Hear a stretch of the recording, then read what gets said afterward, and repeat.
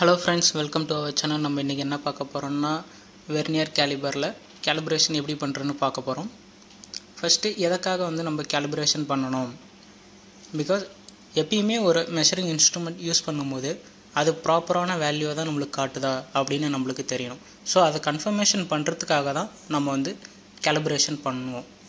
அது ஸ்டாண்டர்ட் வேல்யூவை தான் நமக்கு காட்டுதா இல்ல அதோட deviations என்ன இருக்கு அத ஃபைண்ட் அவுட் பண்றதுக்காக நம்ம வந்து calibration பண்ணுவோம். இதுதான் அதோட பர்பஸ், calibration-ஓட பர்பஸ். நெக்ஸ்ட் பாயிண்ட் நம்ம பார்க்க கூடியது வந்து ஸ்கோப். அதுக்கு என்னென்னலாம் தேவை, calibration பண்றதுக்கு எதெல்லாம் தேவை. நமக்கு ஒரு காலிபர் வேணும், வெர்னியர் காலிபர் வேணும். அது டிஜிட்டலோ இல்ல டயலோ எதா வேணா இருக்கலாம். அதுக்கு அப்புறம் அதை காலிபரேட் பண்றதுக்கு ஒரு வெர்னியர் காலிபர் காலிபரேட்டர் வேணும். நெக்ஸ்ட் இதோட மெத்தட் வந்து JISB7507 அதான் method. Next requirement of environment வந்து 20 degree செல்சியஸ்ல இருக்கணும் ரூம் டெம்பரேச்சர். அதே மாதிரி ஹியூமிடிட்டி 55%. அதுக்கு அப்புறம் எக்யூப்மென்ட் என்னன்னா கேஜ் பிளாக் தான் நமக்கு தேவை. அது ஸ்டாண்டர்ட் 1 லென்த்ல நம்ம எடுத்துக்கலாம். அதே மாதிரி அதோட கிளாம்ப் அக்சஸரீஸ் இதெல்லாம் தான் நமக்கு தேவை காலிபரேட் பண்றதுக்கு. நெக்ஸ்ட் எப்பவுமே ஒரு காலிபரேஷன் பண்றதுக்கு முன்னாடி அந்த வெர்னியர் காலிபர் வந்து ப்ராப்பரா இருக்கா, எதுவும் டேமேஜ் ஆகாம இருக்கா அப்படினு நம்ம வந்து ஃபுல்லா செக் பண்ணிக்கிறது அவசியம். நம்ம எக்ஸ்டர்னல் ஜால வந்து ஏதாவது டேமேஜ் இருக்கா என்ன ஏதுன்னு நம்ம ஃபிங்கரை வச்சு நம்ம அதை ஸ்வாப் பண்ணும்போது நம்மளுக்கே ஃபீல் ஆகுதா என்ன ஏதுன்னு பார்த்துக்கலாம். அந்த மாதிரி செக் பண்ணலாம். இல்லைனா நீங்கள் வந்து ஃபுல்லாக வந்து வெர்னியர் காலிபரை க்ளோஸ் பண்ணிவிட்டு அந்த இன்பிட்வீன் கேப்பில் ஏதாவது உங்களுக்கு வந்து டேமேஜோ இல்லை வேறு ஏதாவது தெரியுதுன்னா அதை நீங்கள் பார்க்கலாம். எதுவும் தெரியல, எனக்கு எல்லாம் ப்ராப்பராக இருக்குது அப்படின்னா நீங்கள் வந்து நெக்ஸ்ட் ஸ்டேஜுக்கு போகலாம். இல்லை உங்களுக்கு ஏதாவது டேமேஜ் மாதிரி தோணுது, இல்லை நான் அதையும் செக் பண்ணணும் அப்படின்னு பார்த்தீங்கன்னா நீங்கள் ஒரு ஸ்லிப் கேஜோ இல்லை வேறு ஏதாவது ஸ்டாண்டர்ட் லென்த் எடுத்து டாப்லேருந்து பாட்டம் வரைக்கும் வச்சு நீங்கள் ஒரு தடவை செக் பண்ணிகிட்டு இருந்தீங்கன்னா டாப்பில் ஒரு தடவை வச்சு செக் பண்ணணும், பாட்டமில் ஒரு தடவை, அதே மாதிரி மிடில் ஒரு தடவை வச்சு நீங்கள் செக் பண்ணிங்கன்னா உங்களோட வேல்யூவில் ஏதாவது டிஃப்ரென்ஸ் இருக்கான்னு பார்க்கலாம். நெக்ஸ்ட் வந்து காலிபரேஷன் ப்ராசஸ் எப்படி பண்ணுறது. ஃபஸ்ட்டு நான் அவுட்டர் டயோட அதை எக்ஸ்டர்னல் ஜாவை வந்து நான் வந்து செக் பண்ண போகிறேன், காலிபரேட் பண்ண போகிறேன். நான் ஒரு கேஜ் பிளாக்கில் ஏதோ ஒரு கேஜ் பிளாக் எடுக்கிறேன், ஏதோ ஒரு சைஸில் எடுக்கிறேன். ஃபஸ்ட்டு நான் அந்த சைஸை பார்க்கல. ஸோ நான் அதை வச்சு செக் பண்ணி பார்க்குறேன் எனக்கு என்ன ரீடிங் வருது. நான் அதை 1 டைம் பண்ணல, ஒரு 5 டைம்ஸ் செக் பண்ணி பார்க்குறேன். ஏன்னா எனக்கு ஒரு தடவையும் வந்து எனக்கு வேல்யூ சேஞ்ச் ஆகுதா என்ன ஏதுன்னு பார்க்குறதுக்காக ஒரு 5 டைம்ஸ் பண்ணி பார்க்குறேன். இதை நான் வந்து ஒரு ரீடிங்காக எடுத்துக்கிறேன். இதே மாதிரி ஒரு 5 டிஃப்ரென்ஸ் லென்த்தில் எடுத்து நான் மெஷர் பண்ணி எடுத்துக்கிறேன். அதோட டேட்டாவை நான் செப்பரேட்டாக எழுதி வச்சுக்கிறேன் நோட்ஸில். நம்ம வந்து கேஜ் பிளாக்கும் யூஸ் பண்ணலாம், இல்லை இந்த மாதிரி காலிபரேஷன் பண்ணுறதுக்கு தனியாக இந்த மாதிரி ஒரு எக்யூப்மெண்ட் விற்கும், நம்ம இதையும் வாங்கி யூஸ் பண்ணிக்கலாம். ஸோ நெக்ஸ்ட் வந்து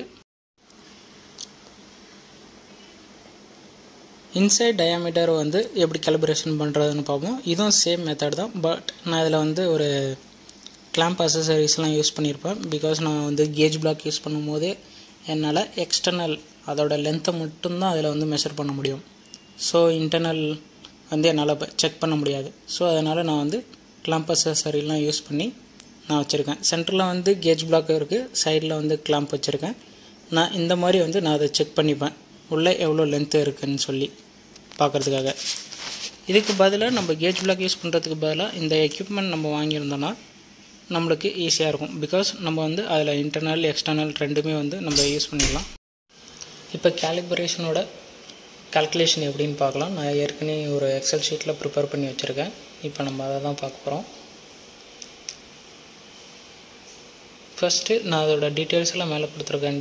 டேட் ஆஃப் காலிபரேஷன், இந்த மாதிரி என்ன ரூம் டெம்பரேச்சர் இருக்குது, நான் யூஸ் பண்ணுற காலிபர் டிஜிட்டலாக என்ன இது மெத்தட், அதோட மெஷரிங் ரேஞ்ச் என்ன, எல்லாத்தையுமே நான் வந்து ஃபஸ்ட்டு கொடுத்து வச்சுருக்கேன்.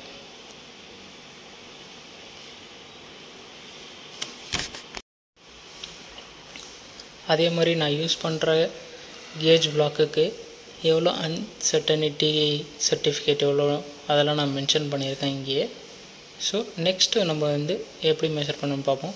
நான் இப்போ வந்து ஒரு 5 லிமிட் எடுத்து வச்சுருக்கேன். அதாவது 20, 50, 100, 150, 200ன்னு எடுத்து வச்சுருக்கேன்.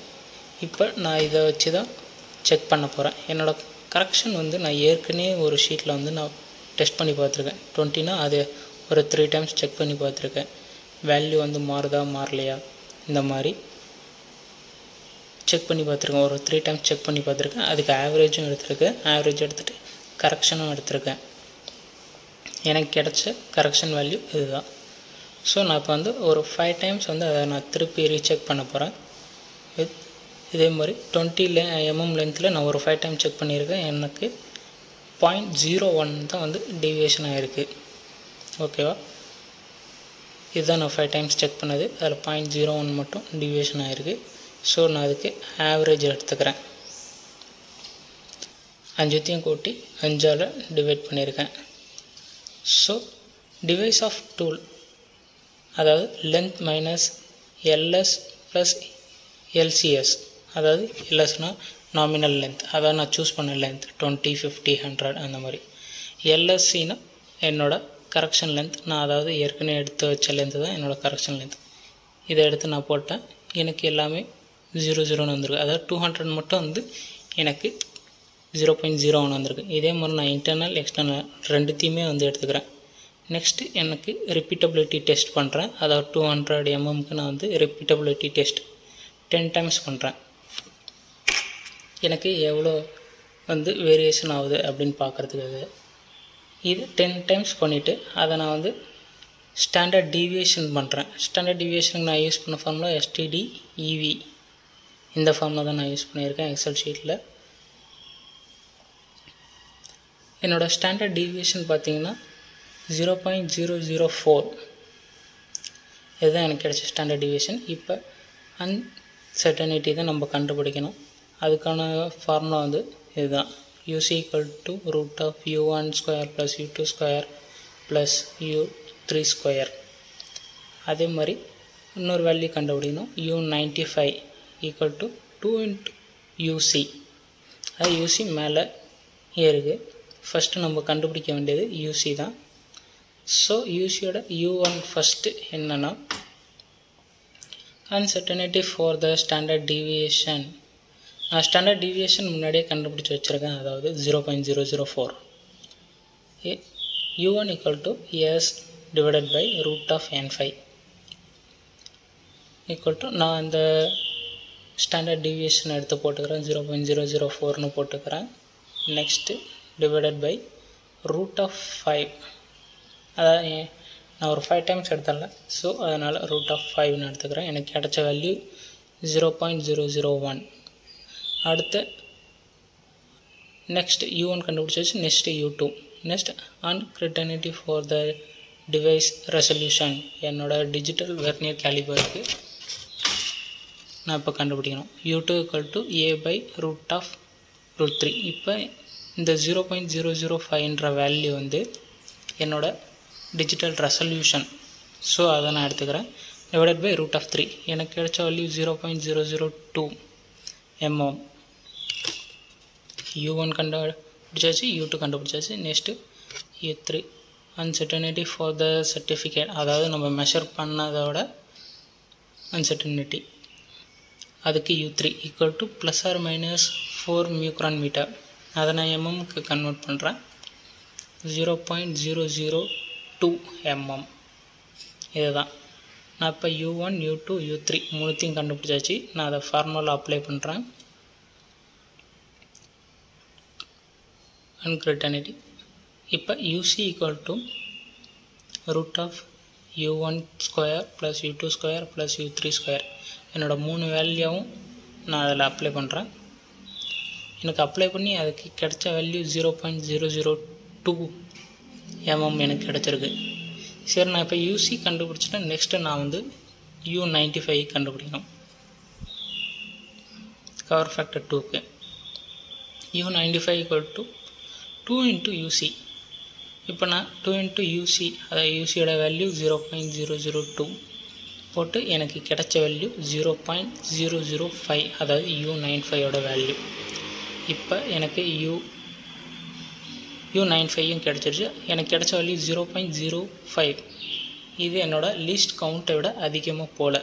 ஸோ இதை வந்து 0.05 கிடைச்சதுனால என்னோடய லீஸ்ட் கவுண்ட்டை தாண்டல. ஸோ நான் இதை வந்து தைரியமாக இந்த வெர்னியரை வந்து நான் யூஸ் பண்ணலாம். இதுவே என்னோடய வேல்யூ வந்து U95 வந்து 0.02 விட தாண்டி போச்சுன்னா என்னோட மெஷரிங் ரேஞ்சில் வந்து அக்யூரசி கிடைக்காது. 0.02 தாண்டி போச்சுன்னா. ஓகே ஃப்ரெண்ட்ஸ், தேங்க்ஸ் ஃபார் வாட்சிங்.